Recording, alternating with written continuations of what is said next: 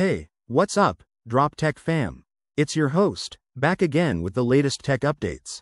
Today, we're diving into some big news from Samsung.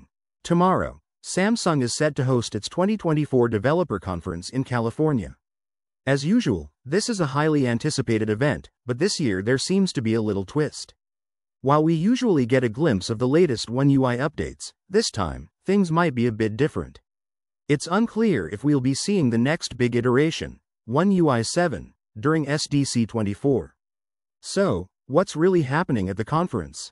Let's talk about that. Samsung has been celebrating a decade of open innovation and collaboration with developers, partners, and, of course, its loyal customers.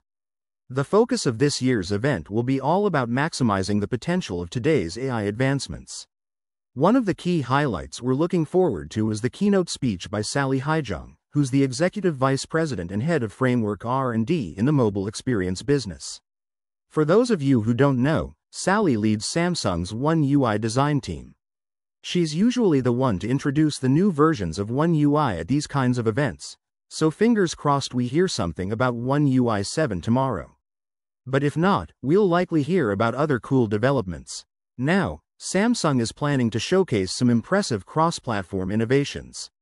These will focus on how developers can harness tools like SmartThings, Galaxy AI, Knox, and Tizen to create the next generation of tech solutions. From what we know so far, Galaxy AI is expected to take center stage at the event, which is pretty exciting.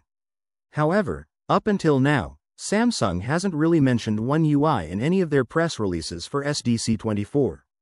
This raises some questions. Will we see One UI 7 introduced or not? We're all hoping for some exciting news because Galaxy S24 users, in particular, have been eagerly awaiting the Android 15-based One UI 7 beta program. But the reality is, no signs of testing have been spotted just yet. Even sources that track Samsung's servers haven't found any beta firmware for One UI 7. So, there's no official confirmation on when or if the beta will roll out soon. This is why tomorrow's SDC event is extra important for all Galaxy users, not just the developers attending the event. Interestingly, it was recently confirmed that Pixel devices will receive Android 15 sometime in mid-October. Google is already gearing up to release the stable update, and they've shifted their beta testing to the quarterly platform release, QPR, phase for Android 15. So, what does that mean for One UI? There's a strong chance we might see One UI adopt a feature similar to iOS's stolen device protection. This is thanks to a new tool that Google is currently working on for Android. It's called Identity Check. The idea behind it is to add an extra layer of security to your device. You'll need to use your fingerprint or face scan to unlock certain apps, which is meant to protect your privacy and reduce the chances of unauthorized access. Pretty useful, right? Samsung has always been keen on integrating Android's latest security and privacy features into One UI, so we can expect to see this identity check feature on Galaxy devices in the near future.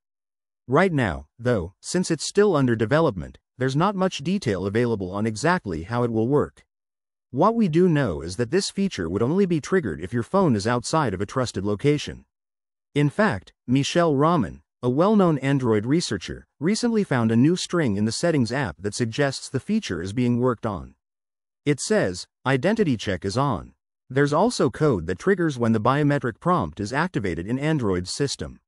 So, when apps allow you to use a PIN, password, or pattern as a backup, this feature would bypass those and require a fingerprint or face scan for an extra layer of protection. But here's the cool part. This feature might only activate when your device is outside of trusted locations like your home. It's likely to be introduced through an upgrade to the Trusted Places tool, which is designed to keep your phone unlocked when you're in a safe environment. With this upgrade, the system might use trusted locations to decide when biometric authentication is necessary for unlocking apps. And that's all we have for today. What do you think Samsung has in store for us at tomorrow's developer conference?